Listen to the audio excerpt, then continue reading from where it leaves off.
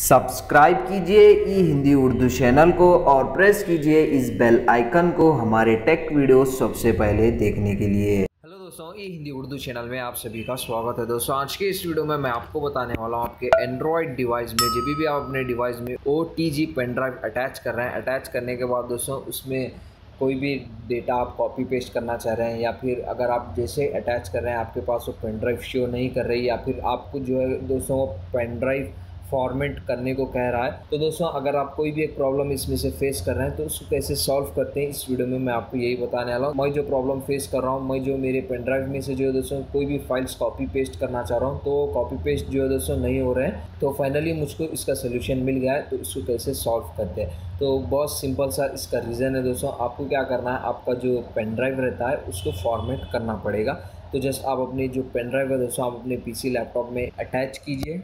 सबसे पहले आप अपना जो डिवाइस का जो भी आपका पेन ड्राइव का जो डेटा रहता है दोस्तों आप उसको जो है बैकअप लीजिए। बैकअप लेने के बाद दोस्तों आपको क्या करना है, आपका जो पेन ड्राइव रहता है उसको आपको फॉर्मेट करना पड़ेगा। तो सबसे पहले आप अपने पेन ड्राइव पे राइट क्लिक कीजिए, प्रॉपर्टीज़ में जाइए। प्रॉपर्टीज़ में जाने के बाद इसकी जो फाइल सिस्टम जो रहती है दोस्तों FAT32 में रहना चाहिए। अगर आप NTFS में फॉर्मेट करेंगे तो आप फिर से प्रॉब्लम फेस कर सकते हैं।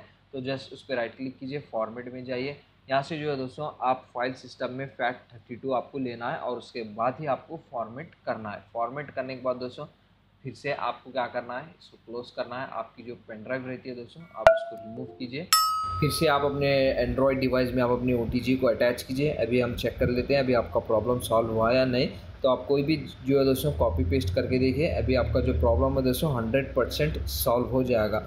ये एक ही सिंपल और ऑथेंटिक मेथड है दोस्तों इसको सॉल्व करने के लिए। इन केस अगर आपका प्रॉब्लम इससे भी सॉल्व नहीं हो रहा है, आप यहाँ पे देख सकते हैं मेरा प्रॉब्लम तो सॉल्व हो गया है, अभी सही से कॉपी हो रहा है। तो इन केस अगर आपका प्रॉब्लम इससे भी सॉल्व नहीं हो रहा है तो आप नेक्स्ट मेथड और भी ट्राई कर सकते हैं दोस्तों। आपको क्या करना है, कोई third party file explorer app जो है प्ले स्टोर में से डाउनलोड और इंस्टॉल करना है। वहाँ से जो है दोस्तों आप अपने पेन ड्राइव को एक्सेस कर सकते हैं और कॉपी पेस्ट भी कर सकते हैं। इससे भी अगर आपका प्रॉब्लम सॉल्व नहीं हो रहा है तो आप और एक मेथड भी ट्राई कर सकते हैं। तो आप फ़ोन सेटिंग्स में जाइए, ऐप्स एंड नोटिफिकेशन में जाइए, जो भी आपका डिफ़ॉल्ट फाइल मैनेजर है दोस्तों वो आपको यहाँ पे ओपन कर लेना है ऑल ऐप्स में जाके। उसके बाद आपको जाना है स्टोरेज में। स्टोरेज में आने के बाद क्लियर कैचेस और क्लियर स्टोरेज आपको इसका कर लेना है। अगर ये ऐप का अपडेट अवेलेबल है तो गूगल प्ले स्टोर में जाइए, ये ऐप को एक मरतबा अपडेट कीजिए।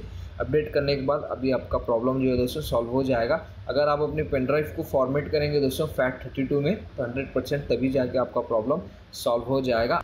और इसके बाद भी प्रॉब्लम सॉल्व नहीं हो रहा है तो और ये बोनस मेथड भी आप ट्राई कर सकते हैं।